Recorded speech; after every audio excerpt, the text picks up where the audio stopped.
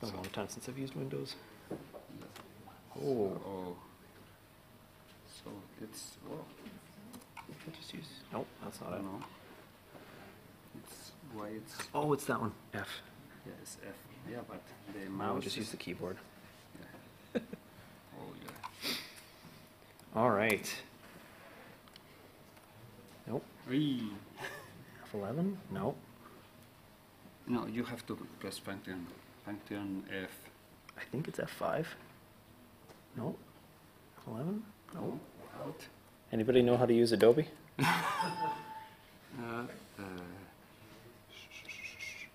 This. Yes, Yeah. thank you. Okay, so I hope you all know who I am. I'm Greg Logan, QA manager, coordinator.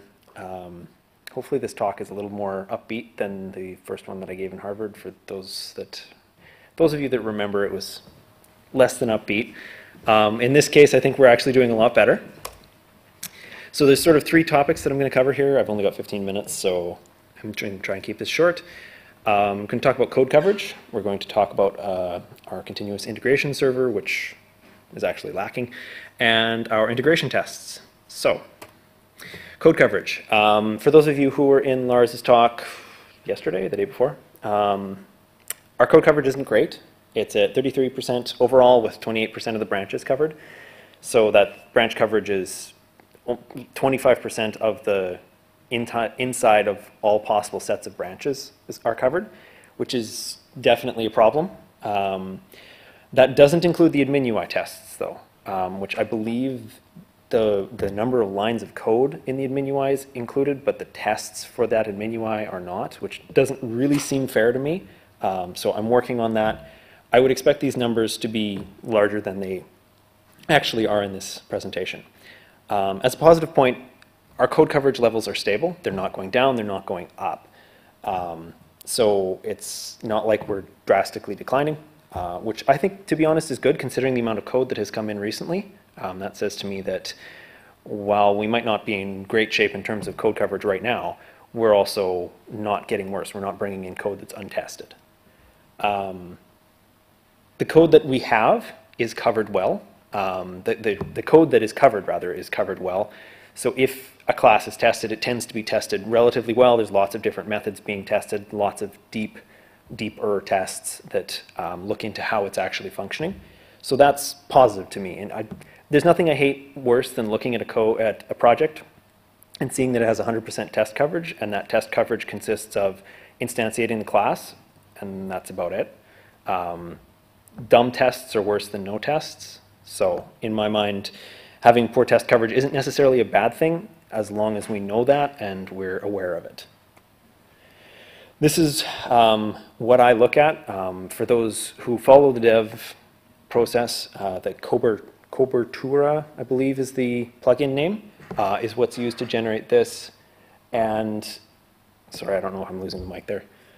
So as you can see, coverage is pretty high, or it's 100% for about 4 different packages, and then basically follows a linear line straight down.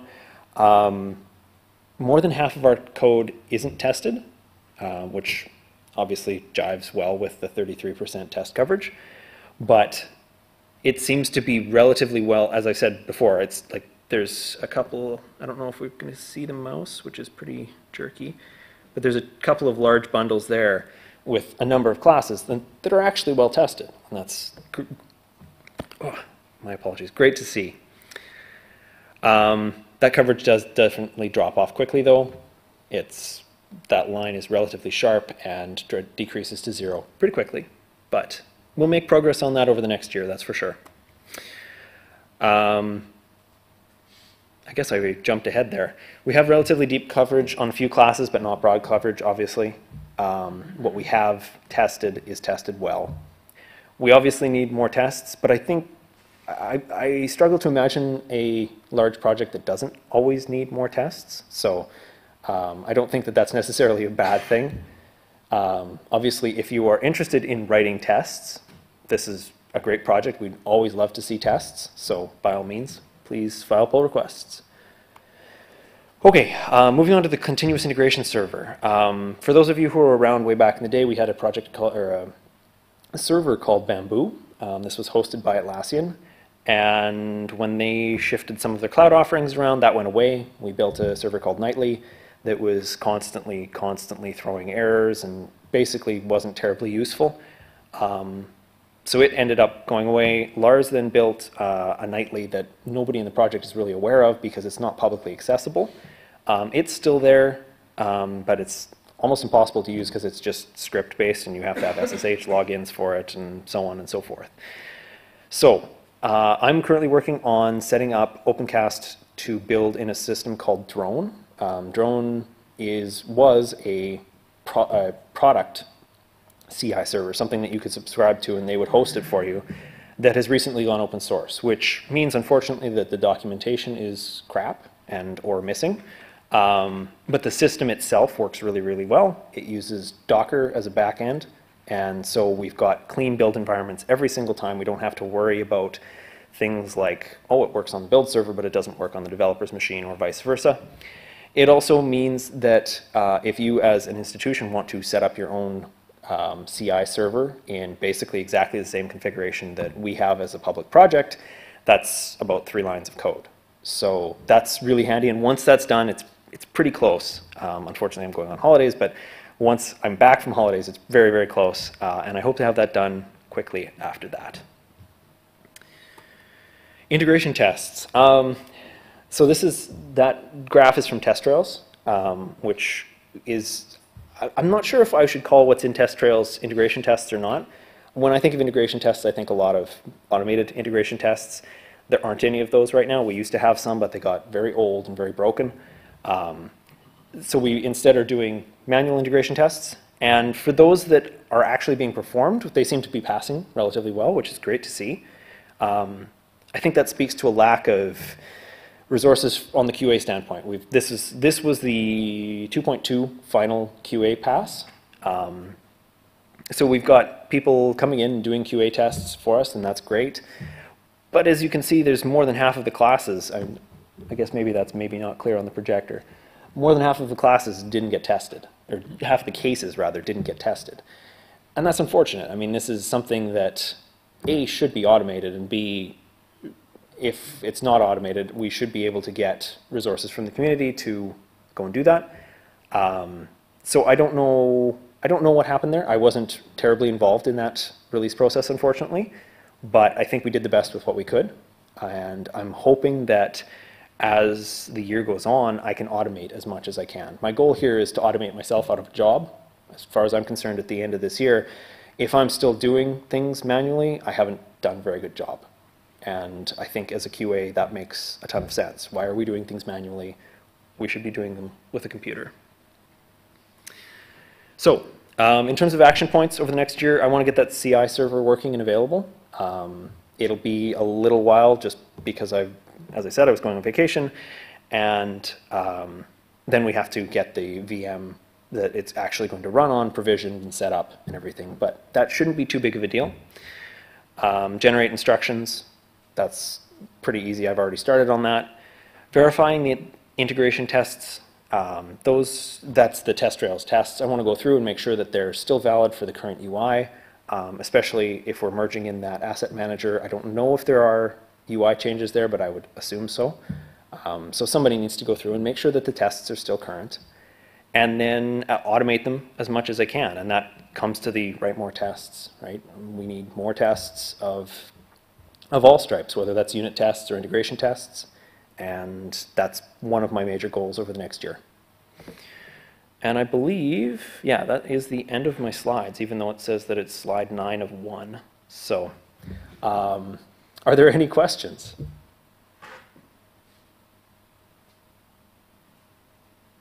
Stephen? Right, microphones.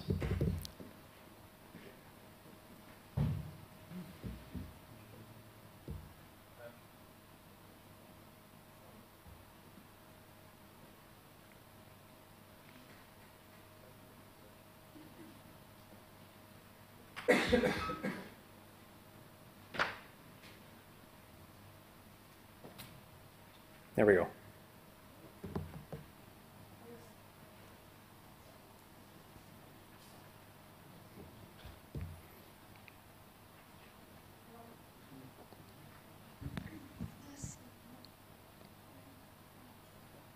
Sounds like it's on to me. There you go. Great, thanks. So I would like to see QA activities like testing new things and bug fixes be easier for non-developers to do. And I think some of the things we could do there is make it easier to find the QA servers. Because I have to Google like 3 or 4 phrases to try and discover them every time. Yep, for sure. Should bookmark them, but anyway. And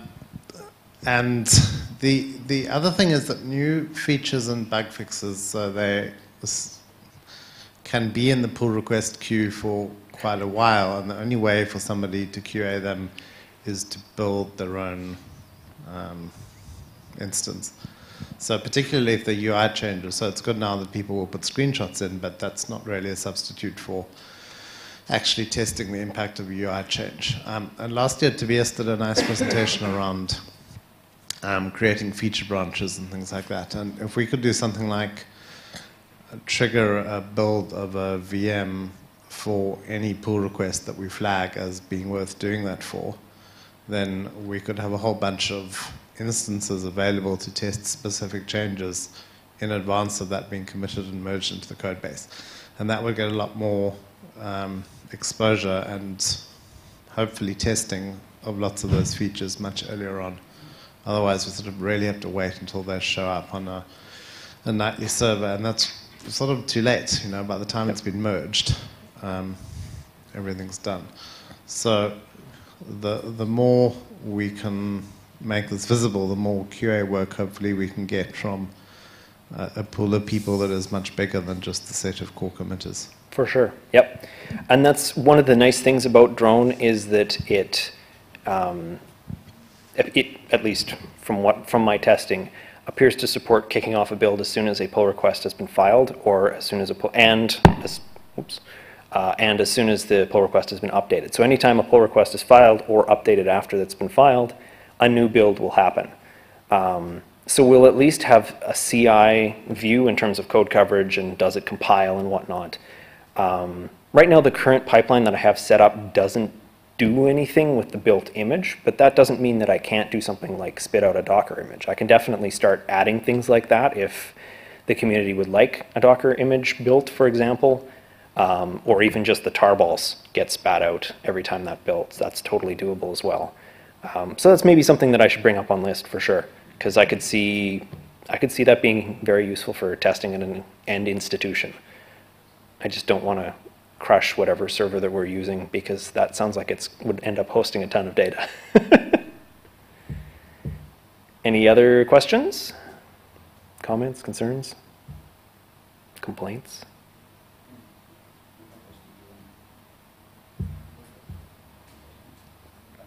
Have I chewed up enough time that the adapter has shown up?